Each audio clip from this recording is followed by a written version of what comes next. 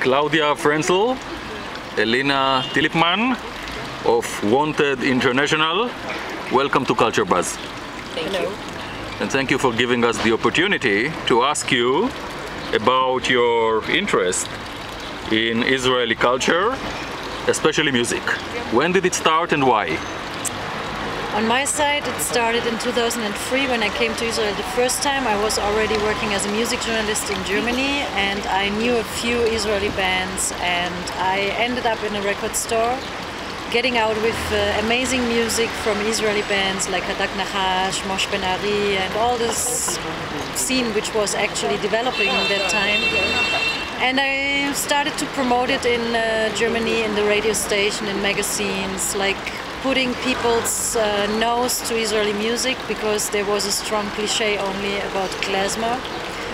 And yeah, somehow when you are the first one, you're getting a specialist quite soon, and this is how it started on my side, and Alina joined me in 2008. She made me, actually, because I started being interested in Israeli culture through the Jewish angle.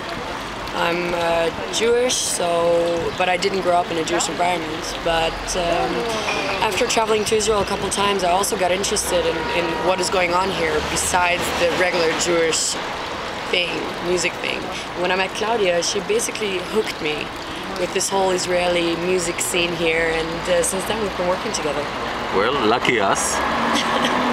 And in German, I think you say Danke schön. You're welcome.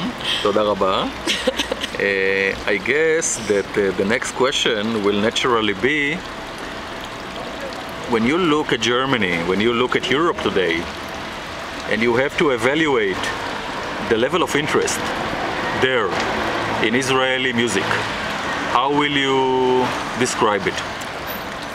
It's hard maybe to give a number in percentage, but what we experienced in the past years is whenever you give people a chance to taste authentic Israeli music, not the cliche, like the normal music which is happening here in the clubs, in the festivals, if people can taste it, they normally are totally impressed and they love it. Like if it comes to a band like Yemen Blues, which we work with,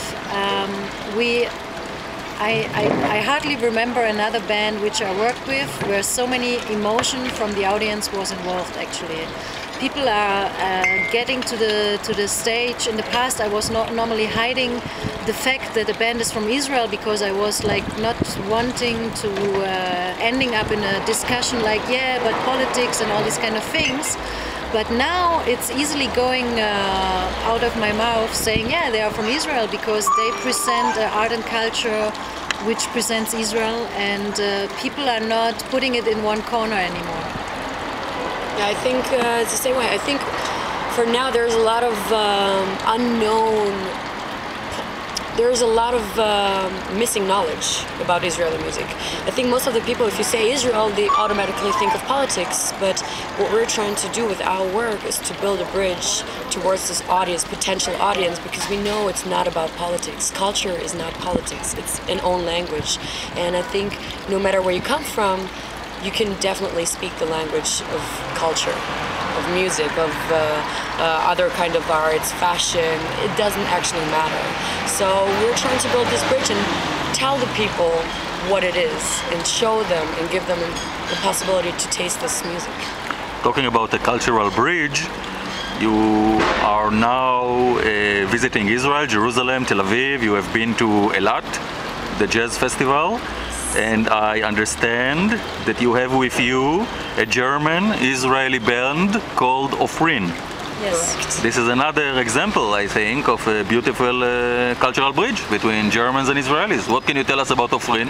Actually, this bridge we didn't build because Ofri Brin, the singer, she's Israeli originally. She moved to Germany, I think, 7 years ago. Mm-hmm. And she started actually her musical career in Germany with German musicians, of course, because she didn't look for other Israelis to make music with.